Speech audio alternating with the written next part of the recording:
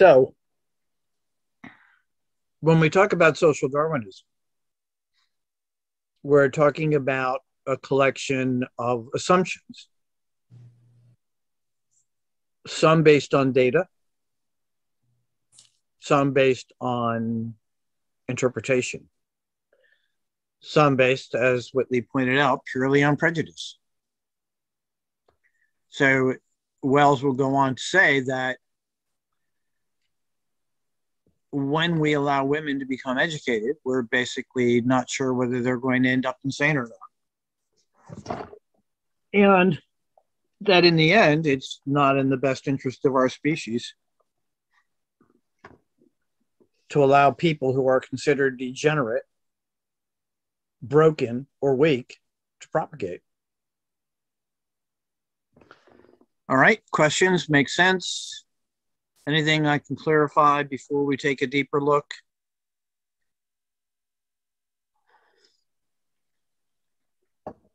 Andrew, what do you think about this?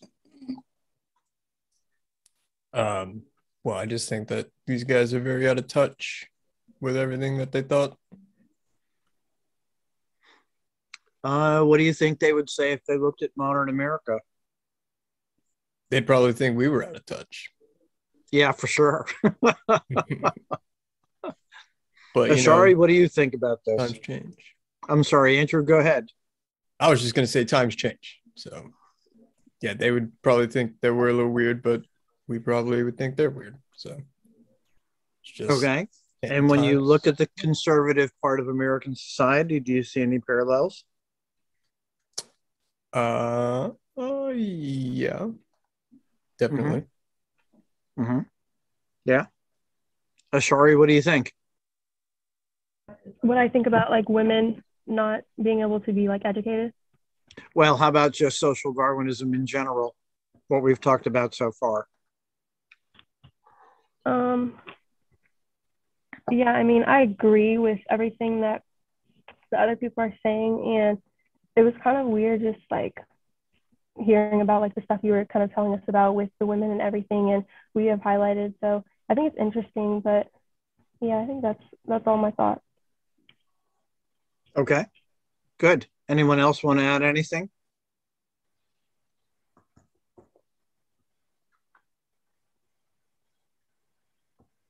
Okay, let's take a closer look.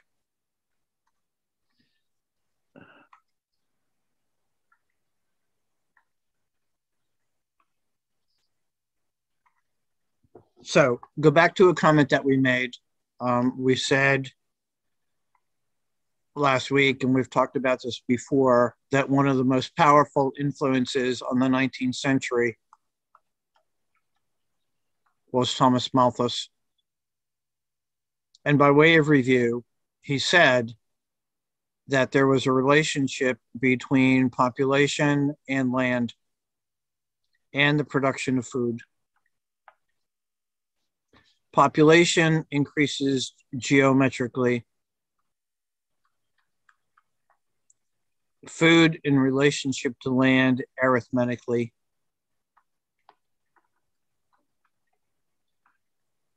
That means that population will always outstrip the food supply. So the implication is that at some point in time,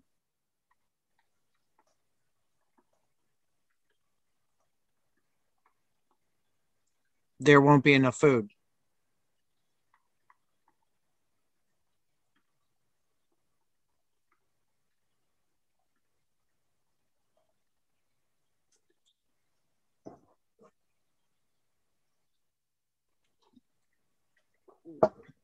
Implied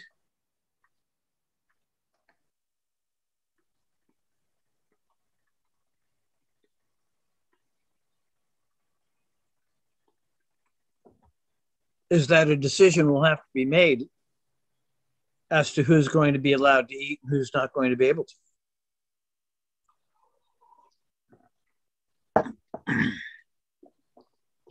So when you think about this, it becomes a question of who is more valuable versus less valuable. And that gives rise to the question of how do we determine who's valuable? Well, the link was really very simple.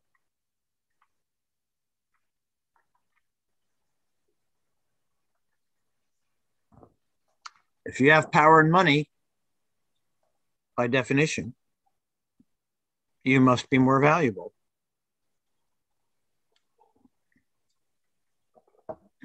Because in their mind, valuable means better able to survive.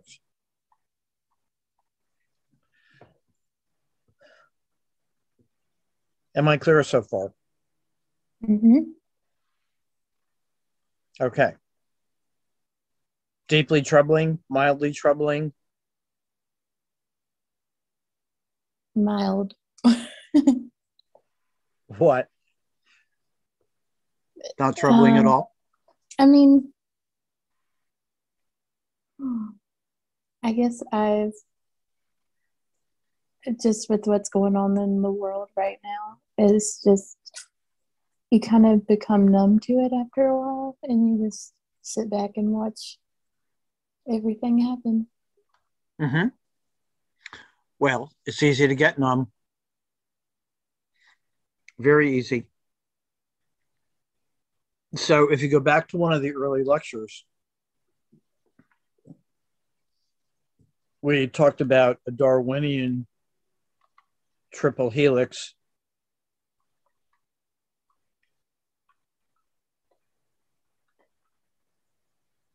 We said at the first level, it's about all humans competing against all other life forms.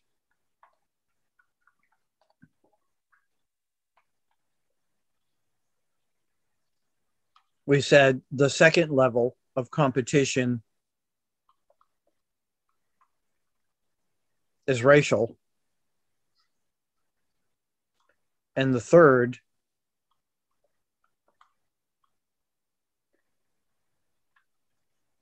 within a given society.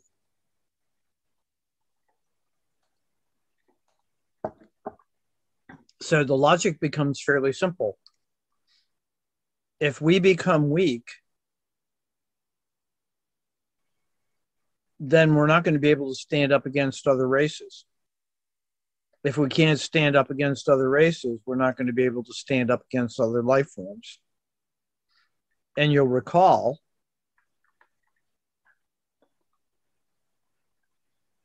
this became the basis for the argument by Ross in 1910 for race suicide,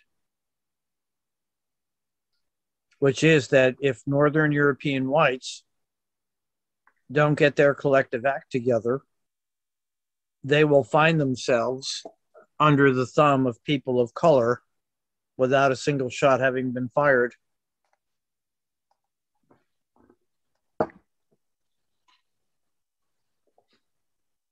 Some of the comments that Wells made are true. The more educated someone is,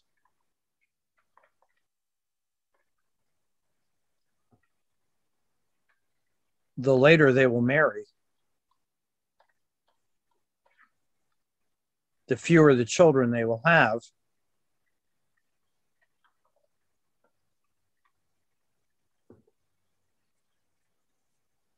That's true. And as we said last week, between 1880 and 1900, this caused a huge furor. The second point is that more people are living.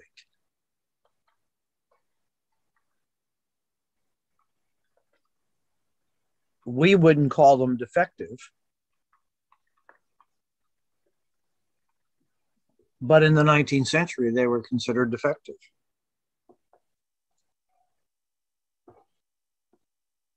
But there's a difference between a fact and how we choose to interpret the fact.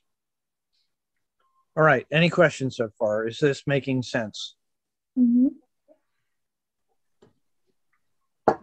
Okay. Do you remember what Charles Darwin said was the origin of morality? Anyone remember that? We've talked about that in the past.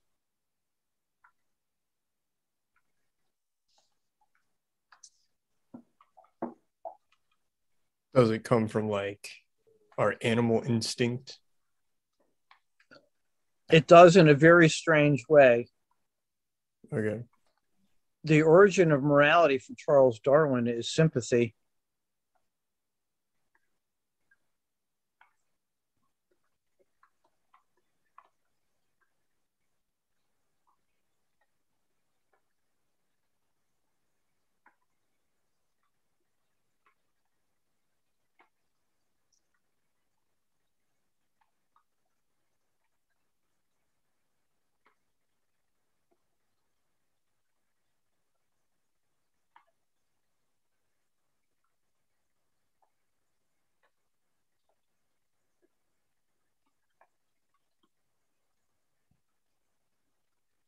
Feeling sorry for someone and collectively making a decision to keep them alive.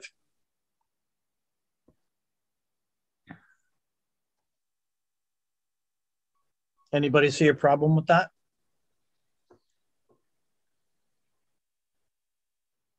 Is that a reasonable interpretation?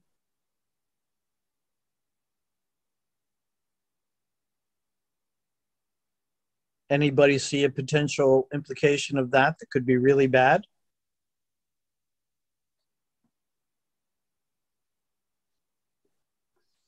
Wouldn't that be good? Wanting to help people? Yes. But can you think of a way in which it would be bad? That's kind of selfish. Okay, go back to the world of Darwin and the world of Spencer and the world of Malthus.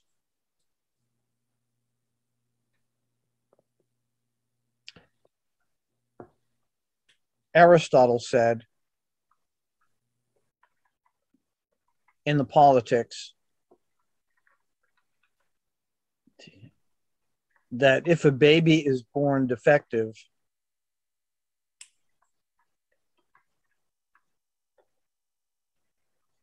it was in the greater good of society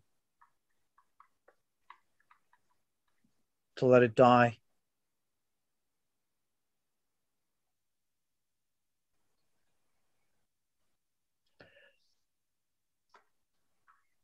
We have less of a problem with Darwin saying this than people in the 19th century. The general reaction was,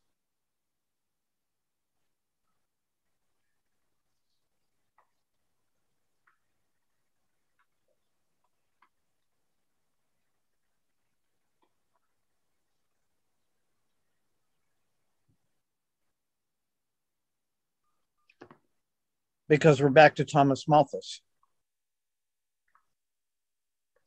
Food is a scarce resource.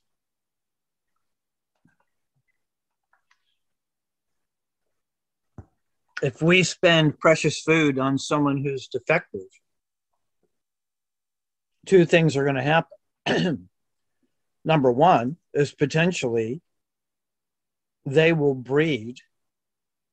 And when they breed, they will have substandard children. Two, substandard children, or taking food away from those best deserving survival, weakens our species.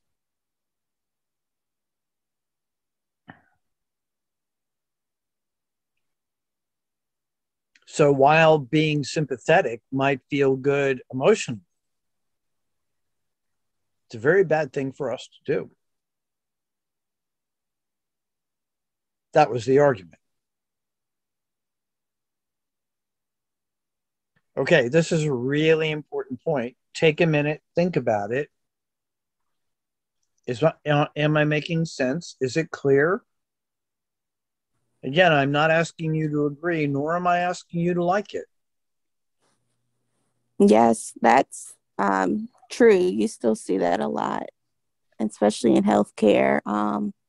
when a patient's family takes over the patient's care, and you as the healthcare provider know that the patient is not going to get better, they're basically like a vegetable. Like if someone gets into an accident and they're not going to be back to their previous self, but the patient's family wants you to keep doing CPR because they want them to stay alive, but you already know they're not going to be back to their previous self. So the patient stays alive, but they're a vegetable. So I think that's kind of the concept of this idea right here. Why keep them alive if they're not going to be their previous self, or if they're not going to live to their full capability? You're right. And let's put it even more bluntly.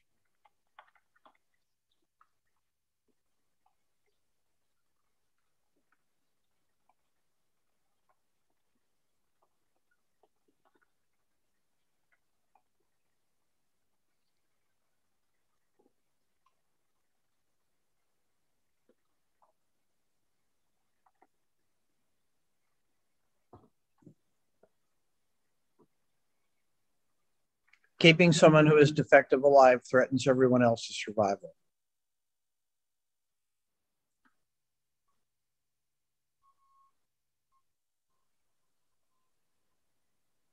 So,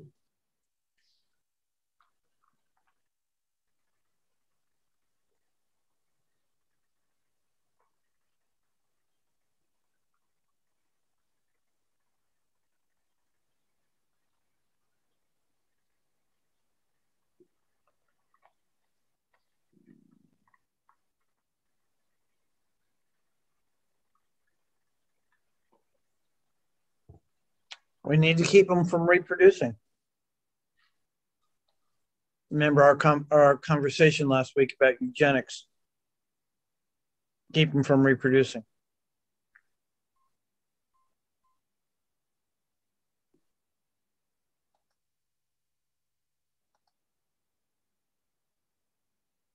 So,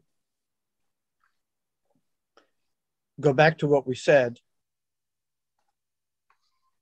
By definition, the rich and the educated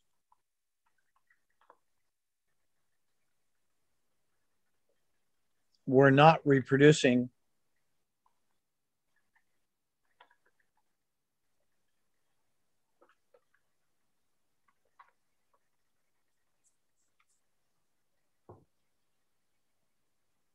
and they had no idea why. So that fueled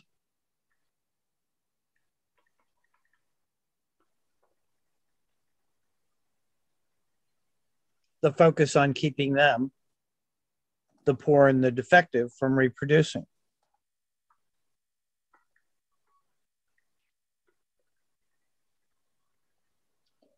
And Margaret Sanger, one of the founders of Planned Parenthood, was a member of the American Breeders Association.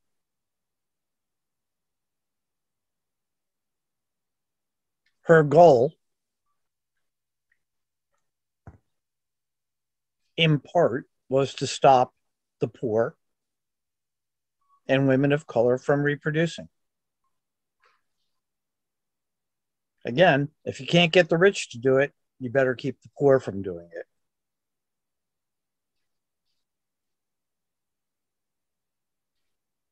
Any questions so far?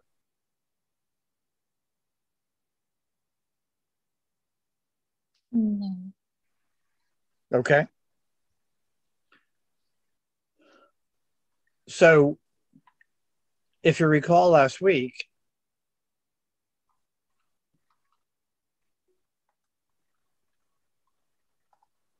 two weeks ago, actually, we really don't know specifically what Smith meant by an invisible hand.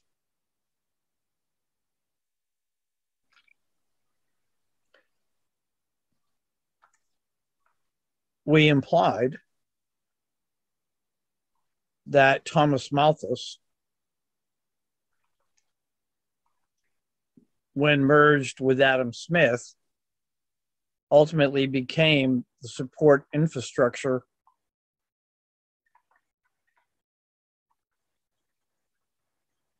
for capitalism.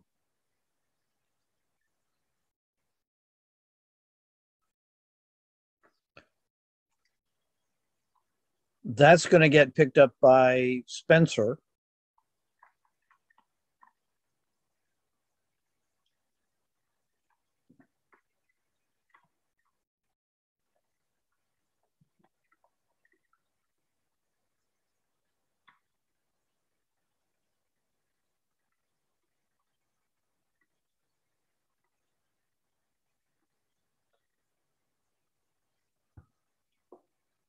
And social Darwinism is going to assume that inequality is necessary.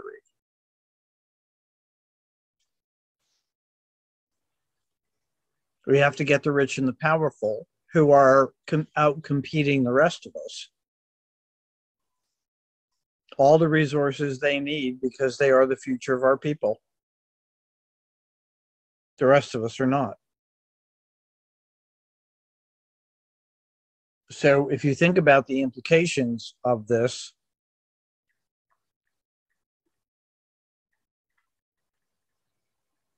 we end up in a society which has only two classes: the rich and the powerful, who deserve all the resources, and the rest of us.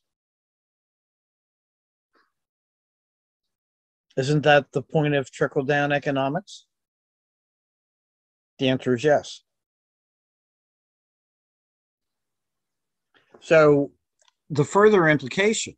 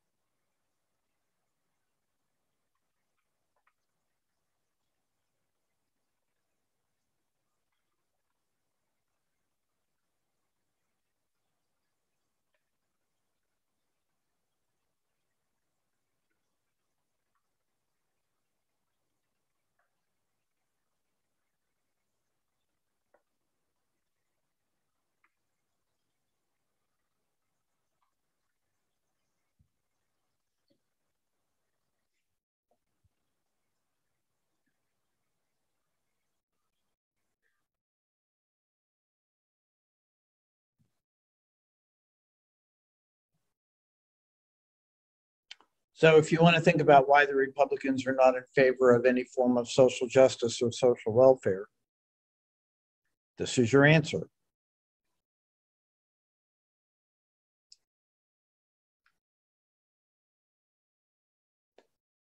Questions, thoughts, reactions?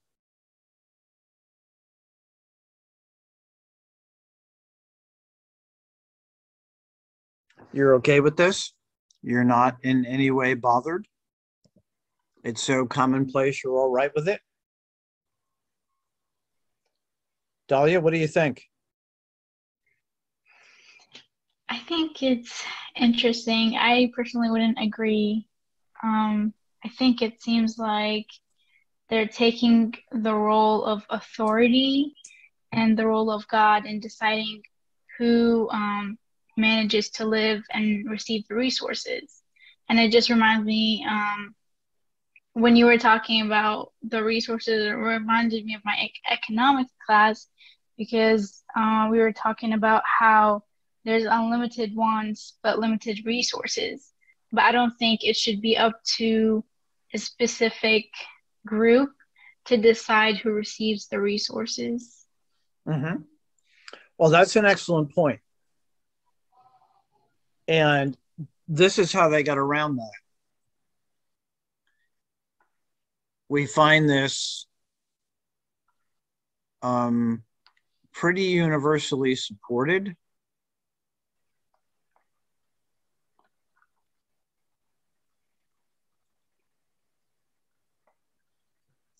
Remember, there are two different types of social Darwinism. This one is the biological, this one is the sociological. They uniformly argue that because humans are the end of evolution,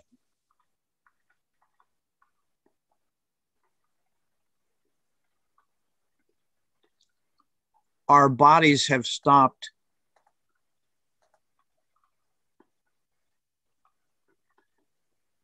mutating.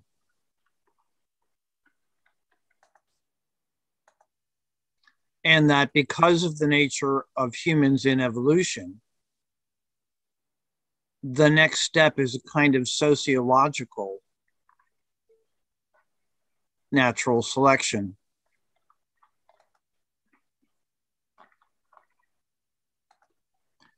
And they're very clear about this. This is not optional.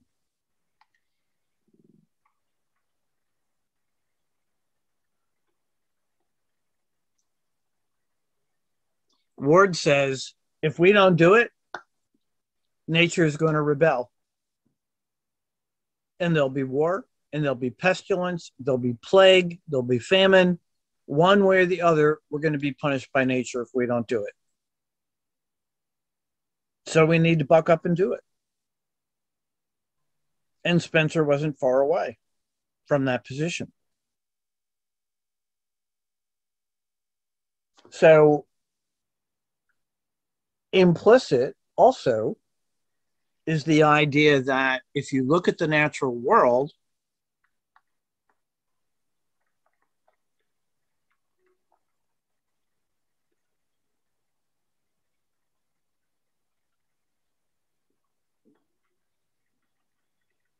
it's cruel and brutal.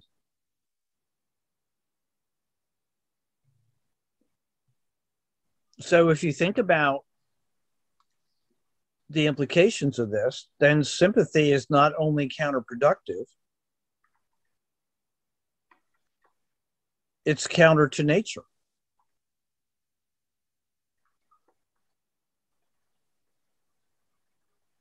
It's unnatural. We can't do it.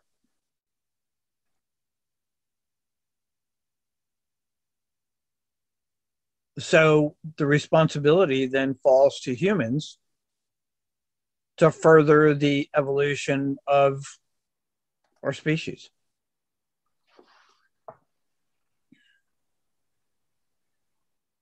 The further implication is that social evolution has to be patterned on natural selection.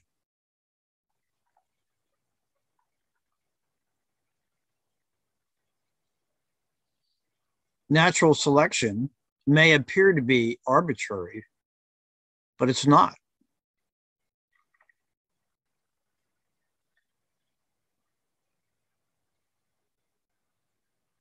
So the implication becomes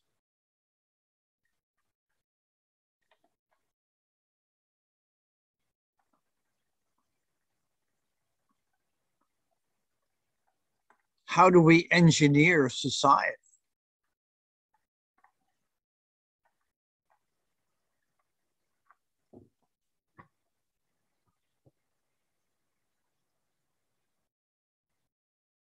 And now, to some extent, we're back to Thomas Malthus.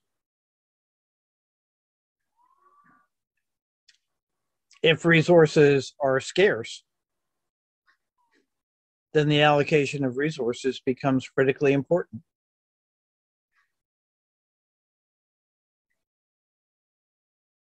Some people live, some people die.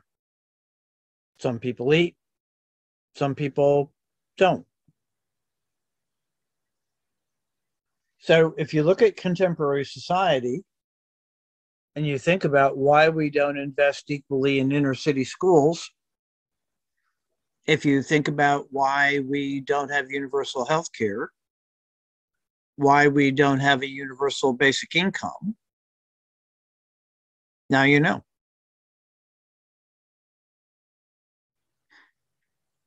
because all of those things enable defective people to live longer and have more children.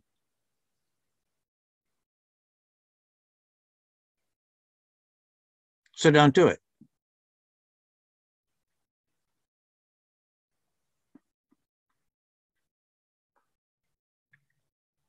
Questions, thoughts, comments?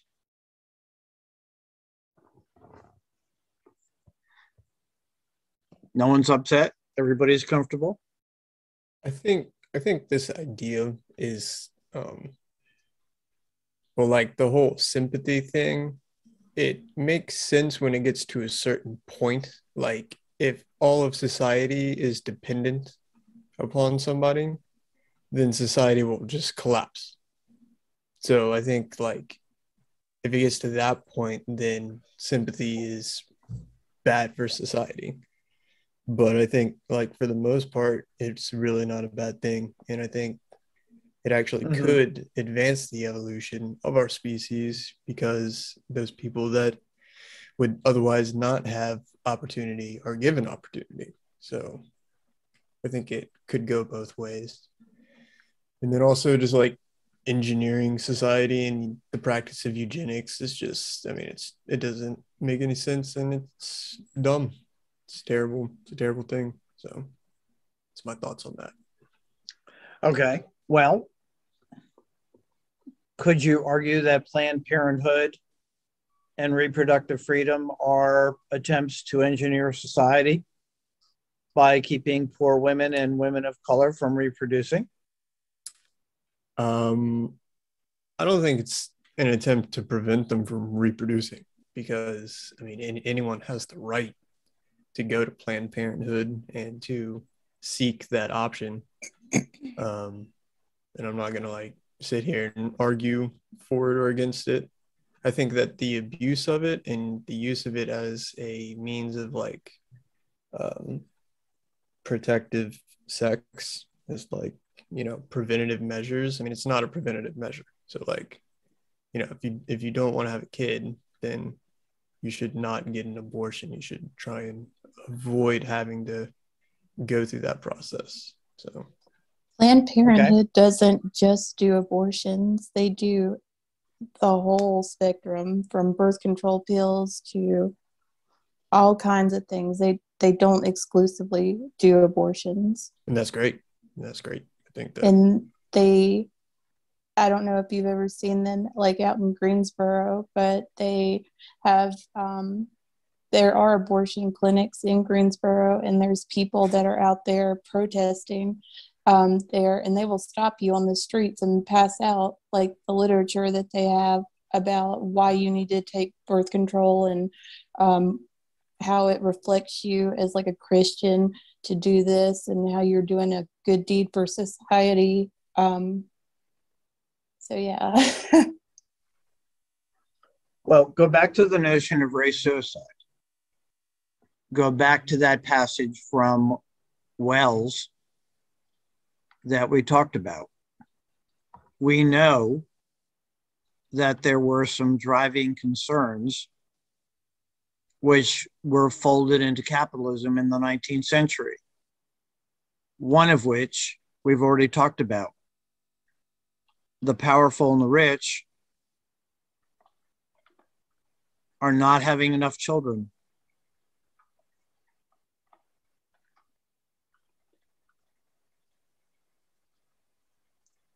The poor are having large families.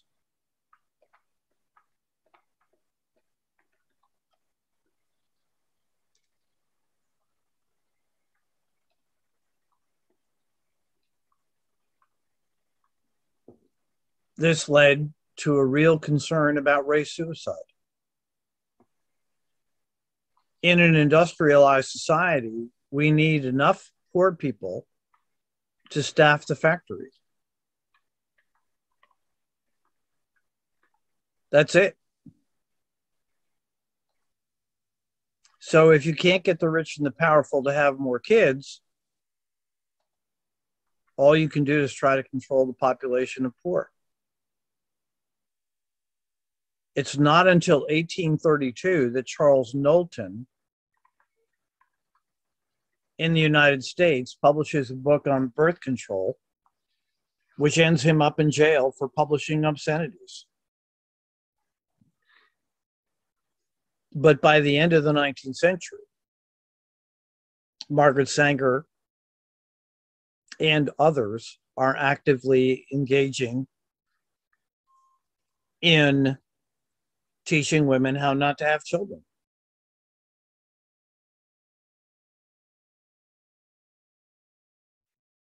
You can interpret that any way you want, but the reality of the matter was it targeted poor people and women of color.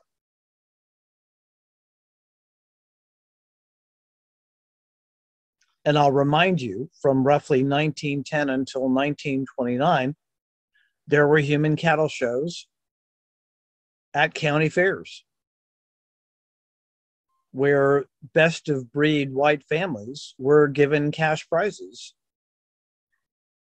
to promote their having more children.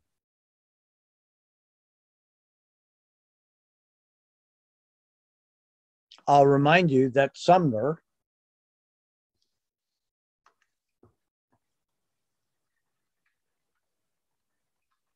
wanted to shut off city water, city sewage, deny education, and deny health care to poor people. It was a waste of resources. They should go to work in the factories, and when they die, we'll put them in a mass grave.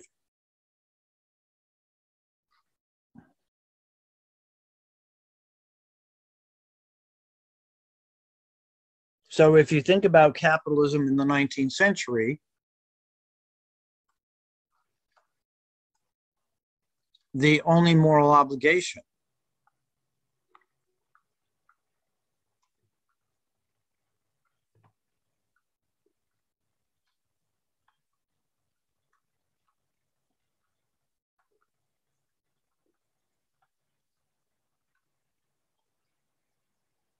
is to continue to empower the rich. Because again, the assumption is that rich equals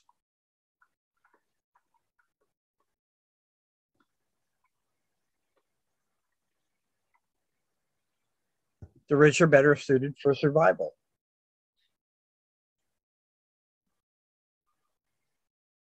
Diverting any profit whatsoever,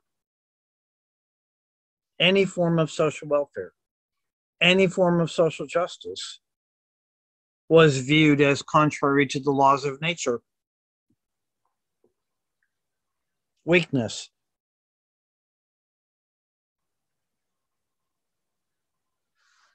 So even though he wouldn't put it this way,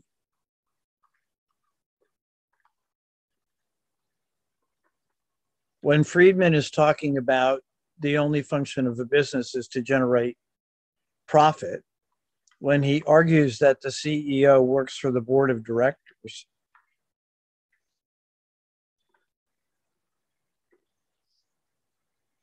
let the big dogs eat.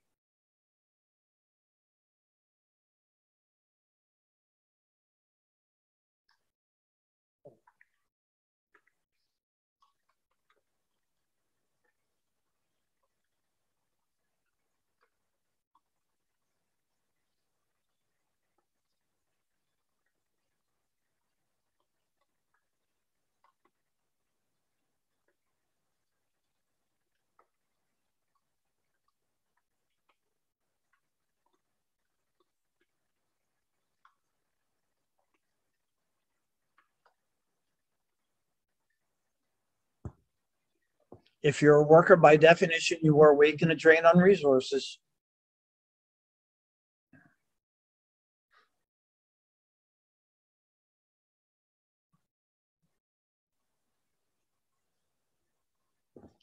Think about the implication.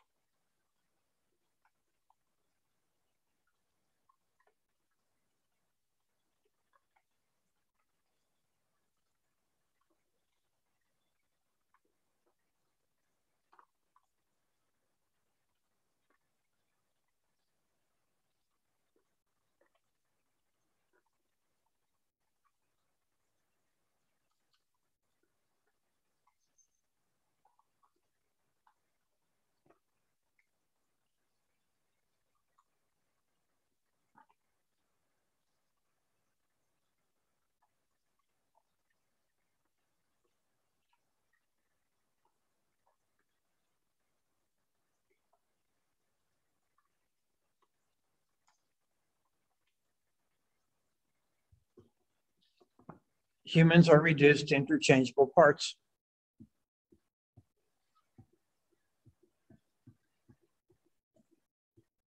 It doesn't matter how inhumane it is.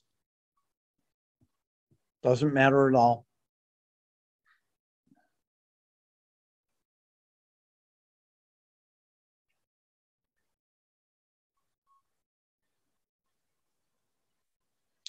Think about globalization in these terms.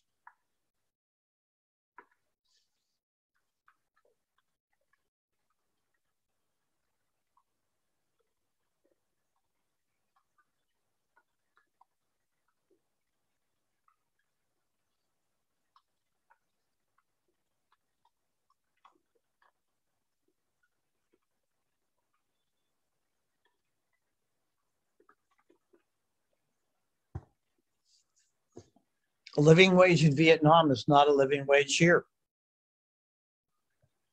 So let's say that the minimum wage in the United States is increased to $15 an hour. I can pay someone in Vietnam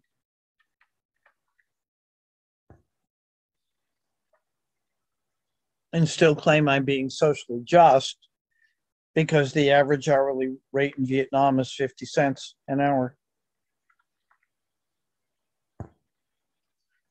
And I get to pat myself on the back.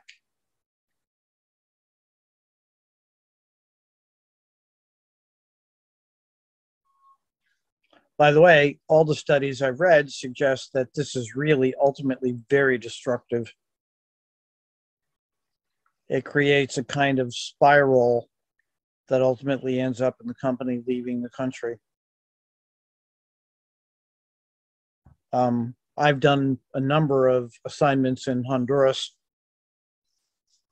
and there are miles of empty factories once owned by American companies, because as soon as the living standard begins to increase, countries move to another third world country and repeat the pattern.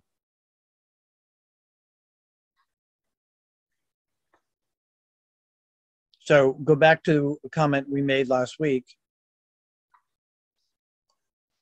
In 2011, for the first time, the gross domestic product went up.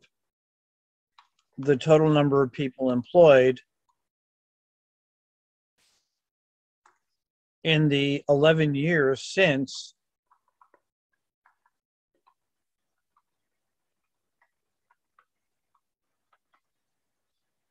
the gap has increased. According to MIT,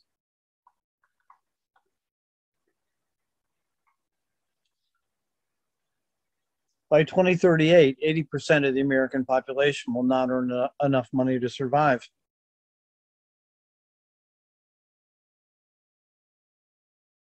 But we continue to build factories in third world countries, pay the people a fair wage based upon what the average is in their world. And meanwhile, our economy is dying.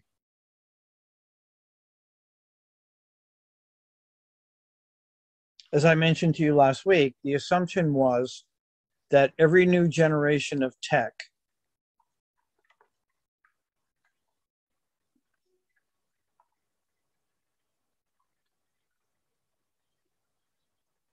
created at least as many jobs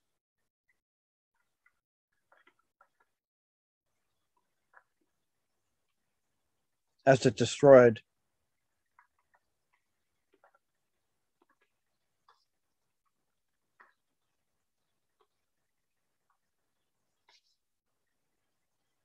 No longer true. No longer true. So when you couple this with globalization, the results are going to be disastrous.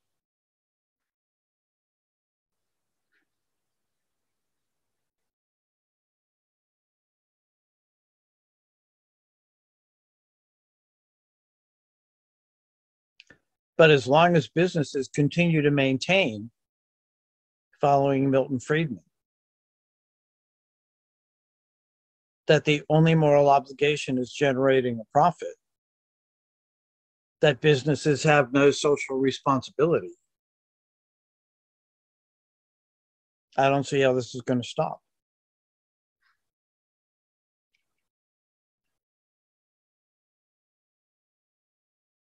You may recall a couple of weeks ago, we said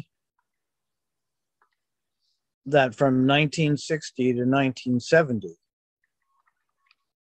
there is a huge shift in American economics, such that in 1960, one person, one working adult, could support a family of 5. By 1970, 2 adults could support 4 people. And the pressure continues to mount.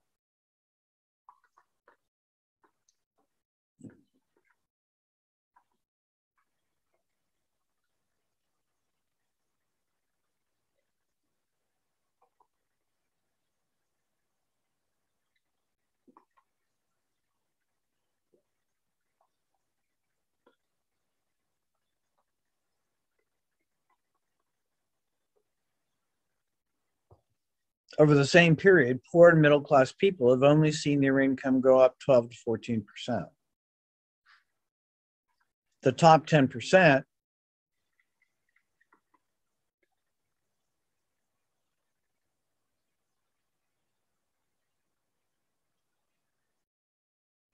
so how has this impacted us? If you were to buy a car in 1975,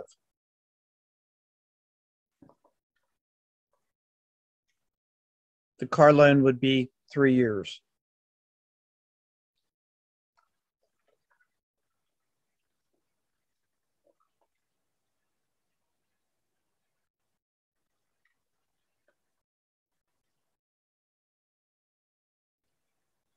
Think about this.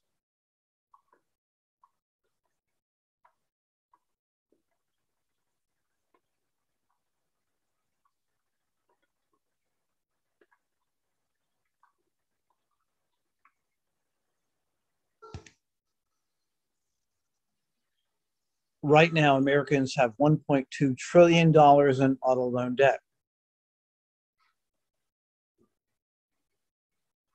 And a significant portion of that debt is past due. So what we've done over the past 30 years is that we have financed the future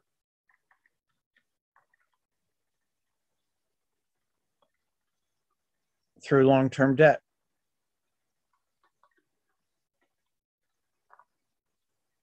Long-term debt assumes 2 things. You will have a job and your income will go up.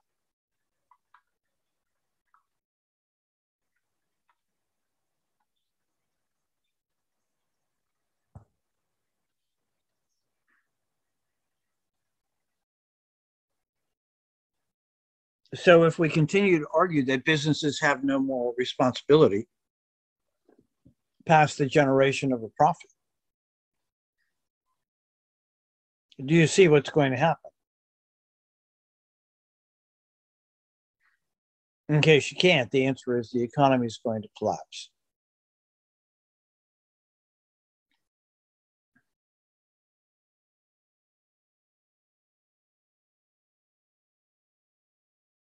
So one of the points that we want to continue to make, if you think about the conversation we had early in one of the lectures about Thomas Kuhn, we are effectively prisoners of a paradigm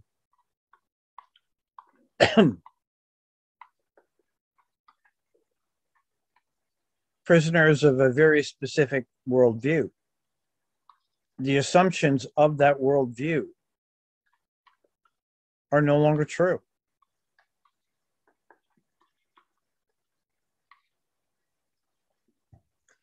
Malthus was right. There is a relationship between population and land.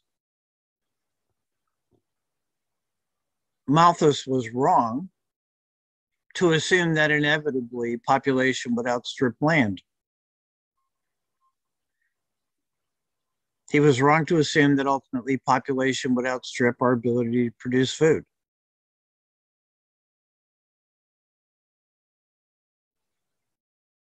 But we've built a society and an economic system that still assumes that Malthus was right. In and of itself, there is nothing morally wrong with capitalism. But there clearly is something wrong with social Darwinism.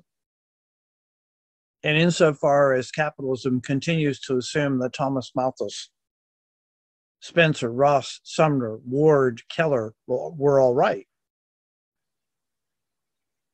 we're not going to fix the problems that we face.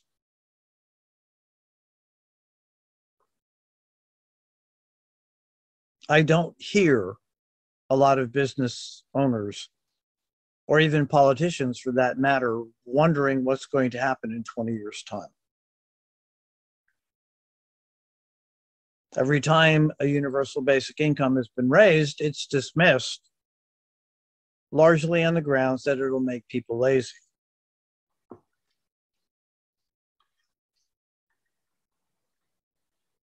Do we have any data that supports that assumption? Apply that to the welfare system. Why do we treat people on welfare the way we do? Because in some respects, it's a kind of euthanasia.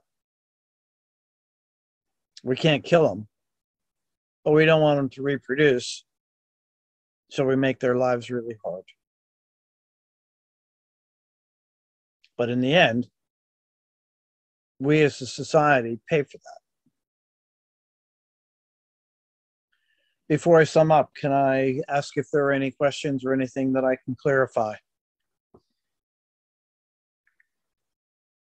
Whitley, what are you thinking? Well,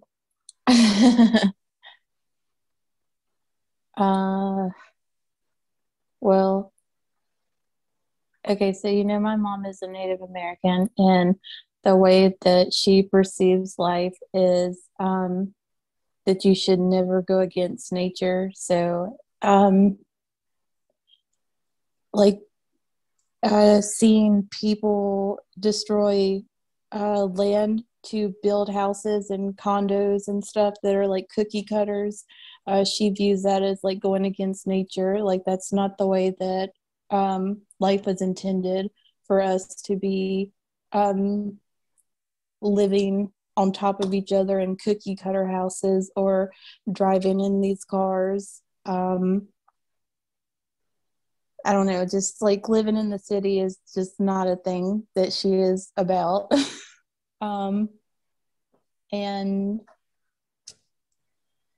things like IVF, she is not for that. Mm-hmm. Mm-hmm.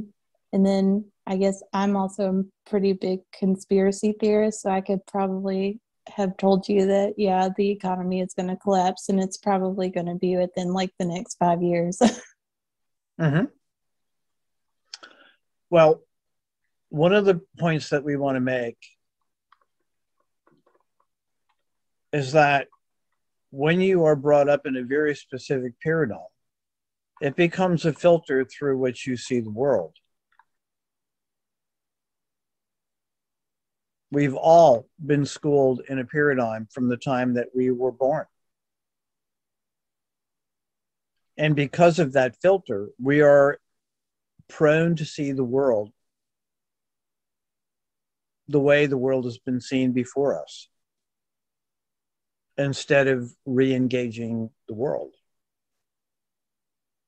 So to go back to what I said, in and of itself, there's nothing wrong with capitalism. But capitalism as envisioned in the 19th century is another matter.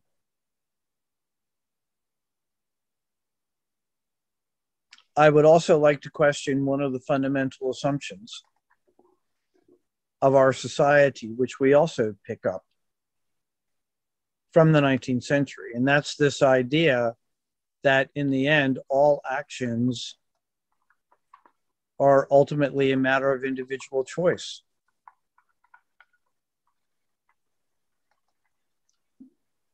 That in the end, what matters most is me, an expression of my autonomy. This goes back to the conversation we had about John Stuart Mill and the principle of harm. The principle of harm said, if I'm not hurting you, if you can't prove that what I'm doing is going to hurt you, leave me alone. Leave me alone. If you think about the implications, an act becomes social.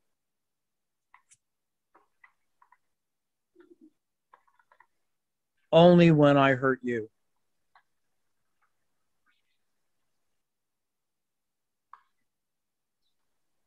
No. No. Potentially, all human actions have social implications, whether intended or not.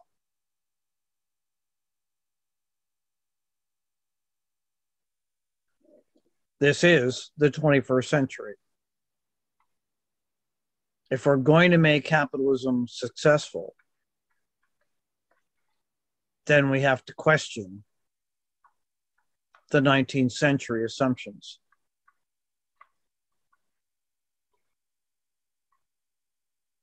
And at the top of the list is the question of social responsibility.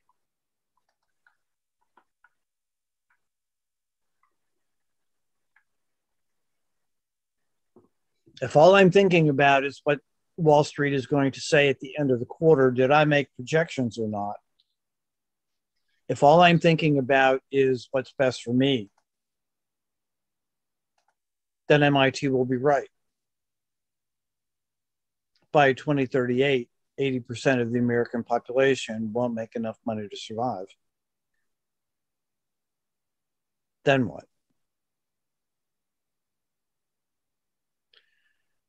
Any last questions before I stop recording and take attendance and send you on your way for tonight? Did you enjoy this? Was it good? It was great. Okay. Yeah. Ashari, what are you thinking?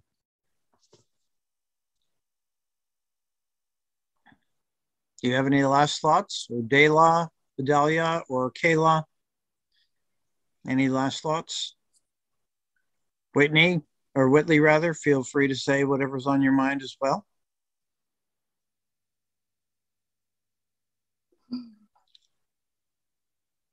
All right, I will stop recording, take attendance, and let you go on your way.